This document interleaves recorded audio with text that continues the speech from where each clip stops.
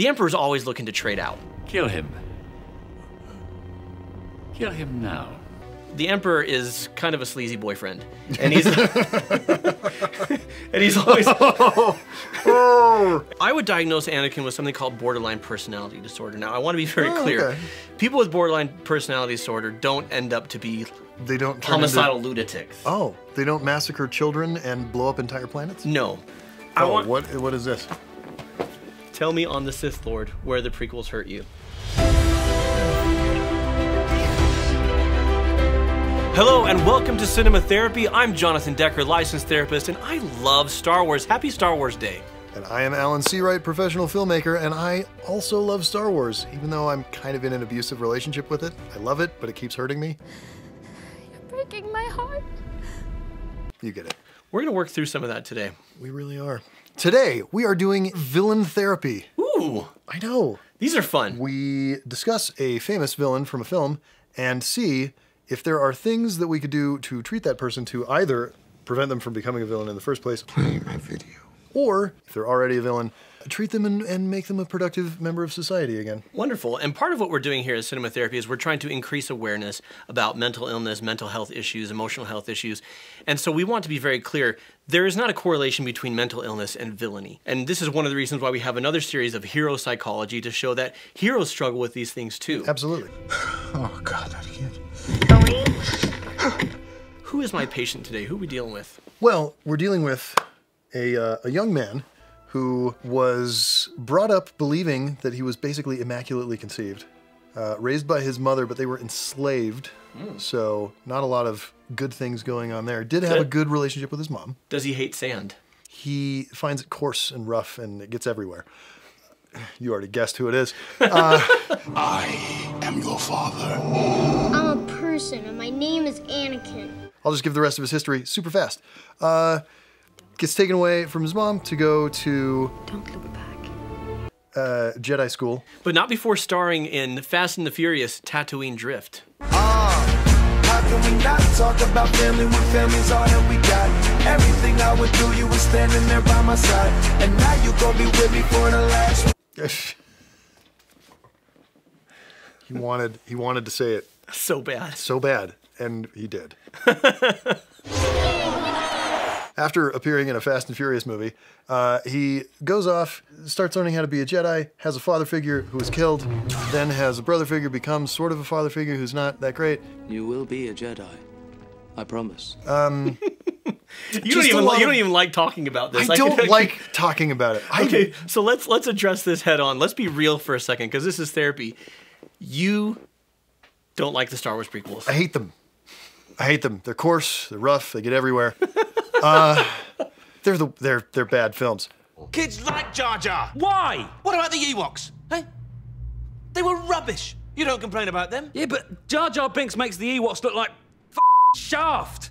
That being said, the character of Anakin, very interesting. Yeah. Okay, so he has a lot of loss, a lot of pain, and then he breaks bad. The Separatists have been taking care of my master. Breaks bad, kills a bunch of kids, goes full evil. Goes full Walter White. He's even bald, you know? Yeah. Turns into a human s'more. Sure. All sorts of stuff. Yeah, that's gross. Yeah, okay. It's really gross. What are his symptoms? His symptoms of, you know, all the loss and everything else is mostly just being real mopey and whiny. Why couldn't I save her? Yeah. He just gets really, yeah, pretty much just whiny. Kind of arrogant and clingy and demanding. It's all Obi-Wan's fault. He's jealous. He's holding me back. He's also, to be fair, terrified of losing relationships, so terrified that he will do literally anything. Make a deal with the devil, basically. Learn to know the dark side of the Force, and you will be able to save your wife from certain death. Pretty much, to protect those relationships. Mood swings? Mm-hmm. Pretty severe mood swings.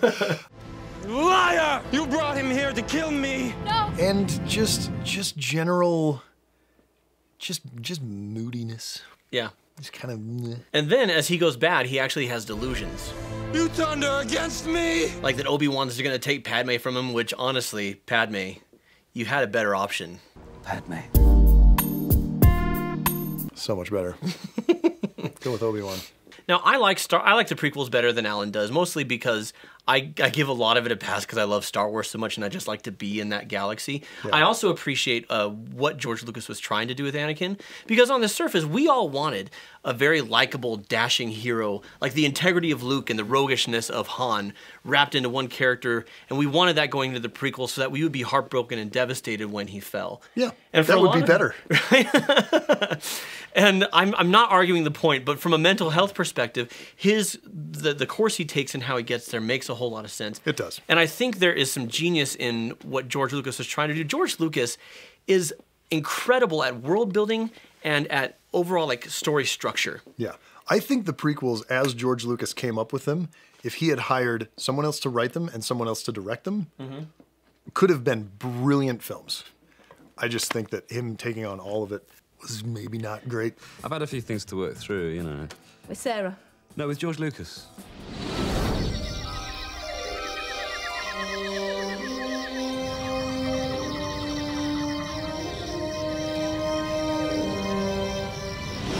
Didn't he shop for other directors? I heard that he did. I mean, he went and talked to Steven Spielberg. And Ron Howard. I think he went to those two, yeah. And they both were like, no, it's yours, George. And maybe that was because they read the scripts. Oh, man. I don't know. You know what? Okay, that's it. What is this? Tell me on the Sith Lord where the prequels hurt you. I want you to point. Where the prequels hurt me. They hurt me here, and they hurt me here. And a little bit in the tummy. All right. Now, doesn't that feel better? No, it still hurt me. All right. I would diagnose Anakin with something called borderline personality disorder. Now, I want to be very clear. Okay. People with borderline personality disorder don't end up to be homicidal lunatics. Oh, they don't massacre children and blow up entire planets? No. So I'm going to go ahead and diagnose Anakin with borderline personality disorder. Great. Which is a inability to manage emotions effectively. Okay. Say, like Anakin, a lot of people with borderline personality disorder, or BPD from here on out, a lot of people with BPD are actually high functioning in many areas of their life, but their interpersonal relationships are garbage. Okay. Right, and you see that with Anakin. He excels at all sorts of Force-related activities, but he can't hold down any sort of relationships. Yeah, he's constantly in trouble with Padme and is always either pushing her away or it's bad. Well, and unlike bipolar, where the mood swings tend to occur over longer periods of time, with borderline it can happen really fast, within minutes or even hours. And you see this a lot with Anakin, where he's just turning on a dime, you know. And BPD is often associated with adolescent trauma or childhood trauma, loss, or neglect. Anakin, he's a child slave. His life was regularly in danger, and he had the secure attachment with his mom. Mom, I'm home. He loses that. He connects with Padme and Qui-Gon as attachment figures. Qui-Gon dies, Padme leaves, and Anakin is stuck with Obi-Wan. You will be a Jedi, I promise. Whose style of mentoring is largely harsh criticism. You're focusing on the negative, Anakin. Be mindful of your thoughts. You look tired. You're sweating. We will not exceed our mandate, my young Padawan learner. Besides, your senses aren't that attuned, my young apprentice. What took you so long? You know I don't like it when you do that. I don't mind flying, but what you're doing is suicide. That was some shortcut, Anakin. He went completely the other way. Then we decided to come and rescue you. Good job. That's freaking traumatic. And I will agree with you that the films didn't really explore the trauma of that. Right. Had they, you'd have a better case for why Anakin is the way he is. As it is, we kind of have to... It's kind of like Happy Kid. Yeah. He's and then cut to 10 years later. Well, he's a little... Oh, master. He's sad that he's being separated from his mom, but we never really feel that he's gutted. I care for you too. Only I miss your mother. It's just like, oh, well, that's a bummer. There's a writing problem there, but there's also a big performance problem, which most performance problems are direction problems. And I think in this case, it was just, it was a combination of a director not being able to connect with a kid. Yeah. Because directing kids is hard. Yeah. And a kid who maybe wasn't the best actor. I can't do it, Mom. I just can't do it. Probably with Steven Spielberg directing, would have gotten a brilliant performance. Yeah. But that is not the world we live in. Not what happened. Doctor Strange, see what you can do about that. Today's episode is brought to you by Surfshark. Surfshark is a VPN which of course is a virtual private network. It protects your security online, and that's great. But let's get real. We're gonna use this to watch shows in other countries, yay! So many shows in other countries! You can unlock the 15 largest Netflix country libraries from around the world. Have you ever been to another country and logged into Netflix and it's like Christmas morning, like all these movies that aren't on Netflix? So much great stuff that we don't get in the US, and you can unlock all of it. Like Friends, they have Friends, they have Rick and Morty. Doctor Who, which, come on, Whovians. And it's not just Netflix. No, it's not. There's BBC iPlayer, which is sort of my guilty pleasure. I love basically anything the BBC does. Hulu, a bunch of other streaming services, all kinds of stuff that you can access. So you can unlock this content by installing the VPN on your computer, on your phone, on your smart TV, whatever your device is. And speaking of devices, you can use it on unlimited number of devices at the same time. Wow. There are apps for all platforms, 24/7 customer support, and a 30-day money-back guarantee.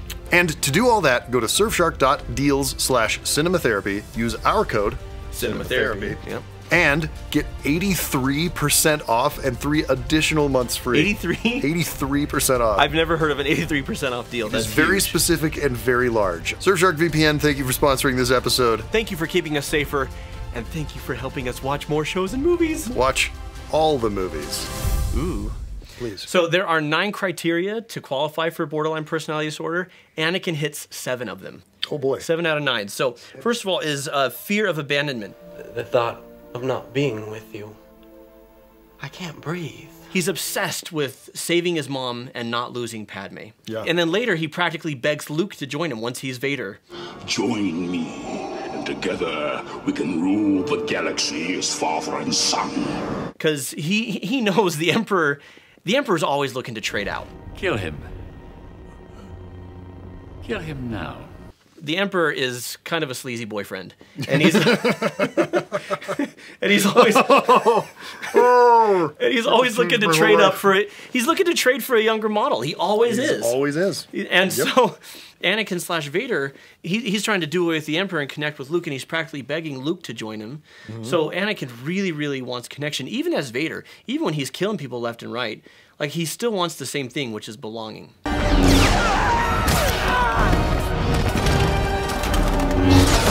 We see in borderline personality disorder unstable or changing relationships. So he's got this power struggle with Obi-Wan, who he sees as a father and a mentor, and then he hates his stinking guts within seconds. Right. Right? And it just happens. In one scene. And that's the thing with borderline personality disorder is mentors and people that they look up to, you're either savior or devil, right? Okay. Nobody understands me, but you do. Right? Until you don't. Until you don't, and then I hate you. Right. Right, which he does with Obi-Wan, and he later does with Padme. You're the only one who understands me. You're the only one that I can really love. And then the moment he thinks that she's with Obi-Wan, he like force chokes her. You brought him here to kill me! No! I strongly suspect that you are loving this video because you've been watching it for several minutes and you haven't clicked away. Don't click away right now. Instead, click subscribe, like, hit the bell. That way you'll get notifications. It helps us in the algorithm, and we'll all be happier. Do it. Also, when he tries to get Padme and later Luke to team up with against the Emperor to rule together as husband and wife or father and son. Together, you and I can rule the galaxy. We can rule the galaxy as father and son. His relationships are unstable. He latches onto whoever seems like a healthy attachment. Come with me. Anakin, anywhere, he's just leapfrogging from person to person. From his mom to Qui-Gon, now those two weren't his fault. Obi-Wan, that's not working that well, so I'm going to try it with Padme, right? And then Palpatine is grooming him the whole time. And I do think there's actually a really good episode about Palpatine and grooming and grooming that we could do sometime. Yes, Anakin, come closer. I have good news. Palpatine takes advantage of the fact that Anakin's looking for someone to accept him, someone to praise him, someone to see how great he is, and everyone in his life is so critical.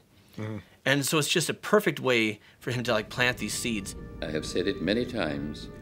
You are the most gifted Jedi I have ever met. Thank you, Your Excellency. I see you becoming the greatest of all Jedi, Anakin.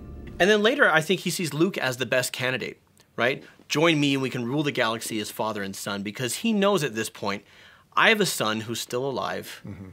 Palpatine implied that I don't. I've believed this whole time that I'm alone, and I now know that this person that I've attached to for 20 years has been lying to me.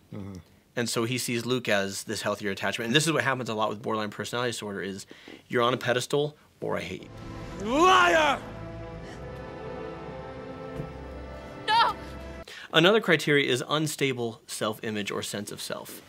So sometimes he comes across as really arrogant and other times as really insecure. Especially in Attack of the Clones, anytime he's around Padme, it's deeply insecure. You're exactly the way I remember you in my dreams. I need you to love me, trust me. I hated them, so I killed them all, but I need you to accept me anyway. I know I'm better than this. Which she does, which is a whole other episode. Makes no sense whatsoever. So he goes from this extreme arrogance to, I wasn't strong enough to save you, Mom. I can do anything, to I'm a loser, right? And this is indicative of borderline personality disorder. Next is he's got this impulsive or self-damaging behavior. We'll take him together. You're going slowly on the left. Taking him now! No, Anakin, no! No! So in real life, it looks like excessive spending, unsafe sex, drug abuse. You wanna buy some death sticks? Dangerous, risky behaviors. And Anakin, like here he is when they're driving through Coruscant, and he's jumping out of the cars without a parachute. If you'll excuse me. I hate it when he does that. He's doing all sorts of stuff. Like he kisses Padme even though he knows he's not supposed to. Once he's Vader, and doesn't know that she wants him to. Yeah, he's like, well, winging a prayer, buddy. And he's so reckless. Like when Obi-Wan says, "I've got the high ground," and Anakin's like, "I'm gonna rage jump you." You underestimate my power. now I'm just trying to piss you off. Doing a good job. I can feel your anger. What he doesn't show is suicidal behavior or self-harm. That's true. We don't see any of that. He's got mood swings, like so many examples of mood swings. We could partially explain him. I mean, my theory was dark side rushes in Revenge of the Sith and then rushes out and is replaced by a light in Return of the Jedi. But it could also just be accounted for that he's got just be mood swings. Felt evil today. Might take it down later. So Anakin's got real problems with anger and control and violent outbursts. Take a look.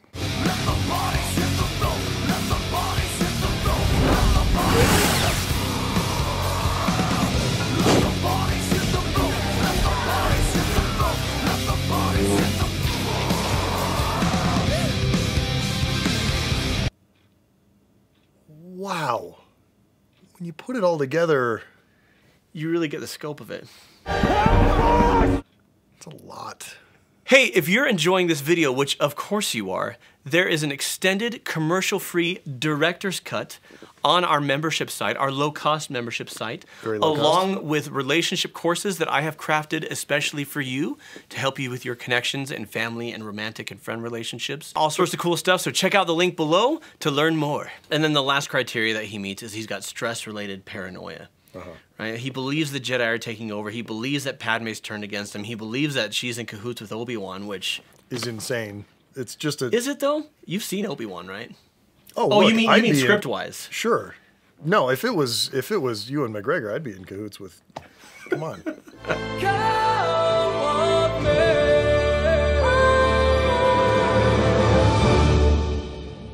So, can I blow your mind for a second? Please do. Okay, I'm going to admit that I relate to Anakin Skywalker. Ew. You? Ew? That's an ew for Anakin, not ew for BPD people. That's it's I hate sand. That's how I relate. I have had, relationships crumble, and then I have pushed people away from relationships with me, like as testing, right? Yeah. Which is a thing that Anakin does. Yeah. And test boundaries. Will you truly stay? Because I can't feel safe about you in my life until I know you'll stay. Yeah. And so I kind of have to push you hard to see if you will. Yeah, that's exactly it. And, to the point where it was even beyond that. It was just predicting, okay, you're going to leave at some point, so I'm just going to push you away now. If you can't take me at my worst, you don't deserve me at my best. Like every sassy Southern woman. Wow. And chug on it. I do think I would look good with a Padawan braid, though. Oh, no, you would look phenomenal. Okay. You would rock that terrible haircut. What's been healing for you, then? Or are you still in that place? No, what's been healing for me really is having a very, very strong, secure relationship with my wife. Yeah. Where, I mean, and to the point where I have, because of my issues, I have done some of the things where I've tested boundaries with her. And I've, caused heartache for her. And it's often not conscious. It's not like I'm going to test boundaries and see if they're going to stay. Oh, no, it's definitely not. Yeah. It's definitely not conscious. But that has happened, and my wife is a rock star. She is. She absolutely just, in the most loving way possible, just would not put up with my bullshit. Yeah. And knowing that, like, I choose you is like the ultimate for her. Yeah. Having that kind of relationship in my life, it's hard to even have those feelings anymore. Yeah. I mean, I still do. I have imposter syndrome, and I have worries that people are going to catch on to my crap. But she believes in your goodness. Yeah. There's good in him. And that helps you to believe in it. And it doesn't have to be a romantic relationship. It doesn't have to be a spouse or partner. I know there is good in you. The Emperor hasn't driven it from you fully. But we can get that. And if we don't have that in our lives, I mean, this is why. So let's talk about treatment for a second. Treatment for Anakin would be DBT group therapy, dialectical behavioral therapy. Okay. I would do individual therapy, but I also do group therapy. DBT focuses on mindfulness. It focuses on being aware of your emotions and not letting them control you, because Anakin has a real problem with that. Yeah. He is not, I mean, it's something that Yoda and the Jedi are always talking about, being in the present moment. Don't center on your anxieties, Obi-Wan. Keep your concentration here and now where it belongs. But Master Yoda said I should be mindful of the future. But not at the expense of the moment. In Empire Strikes Back, Yoda talks with Luke. Basically, Yoda's teaching Luke DBT skills. Never his mind on where he was. What he was doing. And it's something, one of the good things from the Jedi that he could get is being in the present moment, not being controlled by your anxieties, not being controlled by your fears, and being able to take proactive steps in your life when it comes to, okay, I'm feeling this, what should I do with it? Mm-hmm. But Anakin doesn't really possess that. You need regular exercise, which Anakin, especially as Vader, I mean, he gets quite a bit of exercise. A lot of exercise.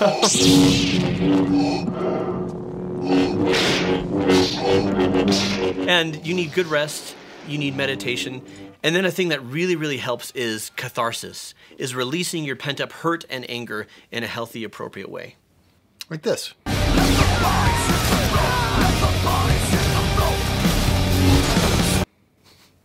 No, not like that. Okay, let's go over this again. Yeah. Catharsis is, you don't hurt people. Oh. So you need to release emotions in a way that isn't slaughtering a bunch of rebels. Okay. It's like... Like this.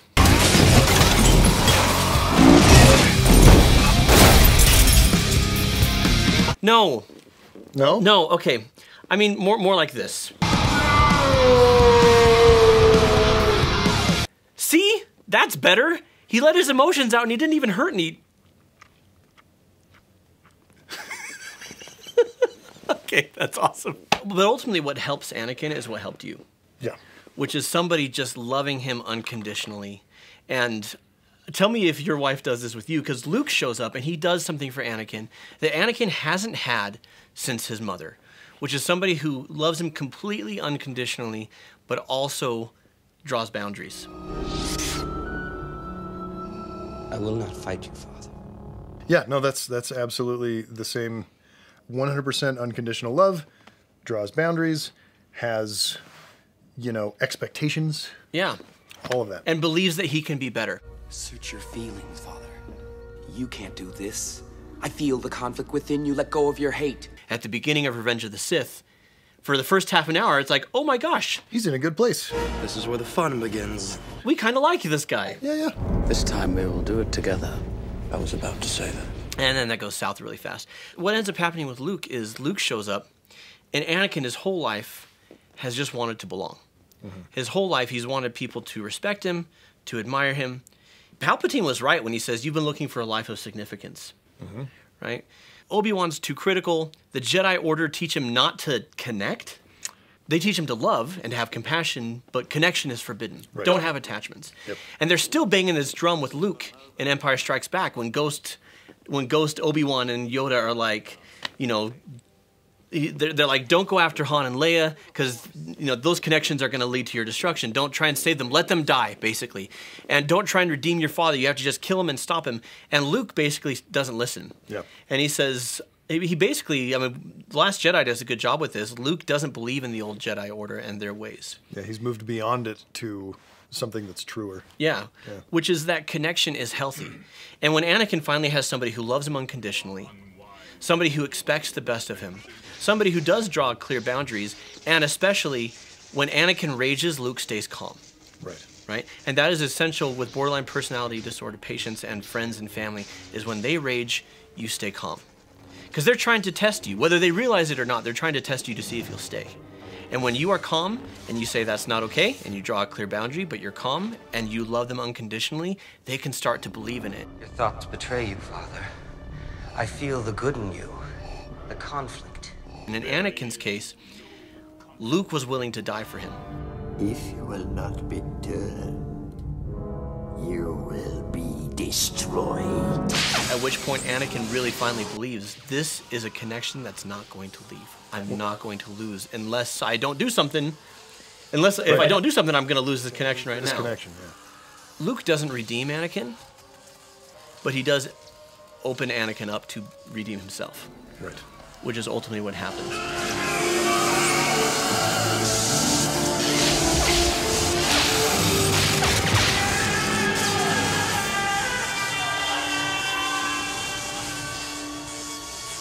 We talked about this in our Kylo Ren episode. I love that you opened this episode by saying you love Star Wars even though it hurts you. I think I think a lot of Star Wars fans, we have things that we love and things that just drive us crazy. And they drive us crazy because we love it, because we want it to be great. I want it to always be excellent. And when it falls short, it hurts. You weren't there at the beginning. You don't know how good it was, how important. This is it for you, this jumped up firework display of a toy advert. It does. But the power of Star Wars through it all is that love redeems, that connection heals, that when we believe the best in people, they can rise up to it. Yeah, like Luke says, I am a Jedi, like my father before me. He just blots out all of the Darth Vader-ness and just goes to Anakin Skywalker, who was a Jedi, and he's willing to die for that belief. Yeah. And that's what does it. And that's what brings Anakin back. When you're dealing with someone who has borderline personality disorder, draw boundaries, love them unconditionally, be calm when they rage. If you are struggling with borderline personality disorder, you have my sympathies. It's hell, and you didn't ask for it, and you're not choosing it, but it's there. How you work through it, one, you need support. Yep. DBT therapy, individual and group therapy, finding people who will love you unconditionally, I know is the greatest struggle. But when people tell you they love you, choose to believe them. When people, please. Sometimes they could be manipulators. So when people show you that they love you through consistent doing right by you, you don't need to test them. You just need to believe them, and that is healing. Thank you, Jonathan. Yes. I feel ever so slightly healed, both of my anger about Star Wars, the prequel films, and the borderline personality traits that I have had in my relationships. Thank you for saying that. Thank you for being vulnerable. So until next time, I have the high ground. You underestimate my power. And watch movies. I don't like sand. It's coarse and rough and irritating, and it gets everywhere. Not like here. Here everything is soft and smooth.